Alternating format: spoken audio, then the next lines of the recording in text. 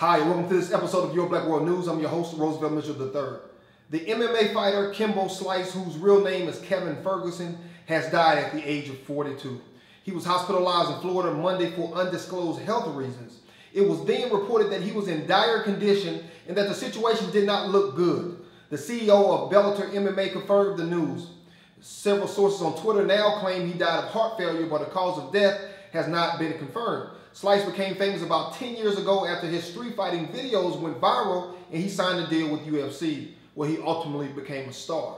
Our prayers are certainly out with his family and friends, and I would love to hear what you think about this, so please leave a comment in the section below. Bothers me in the sense of you have so many black people who kind of view themselves as exiles. I've had black people tell me I view myself as a refugee or a fugitive in this country. I don't view myself as an African American. I view myself as like an African refugee. And I think, and I want to be careful here because what I want to say is that as everybody thinks. You know, people think that being famous comes with automatically being rich, and you know that's not true, especially in, say, the music industry or the film industry. Can you talk a little bit about that in terms of where misperceptions might occur? Where, I mean, if I see somebody and they got a hit record, or I see them on TV all the time, I'm thinking they're doing well.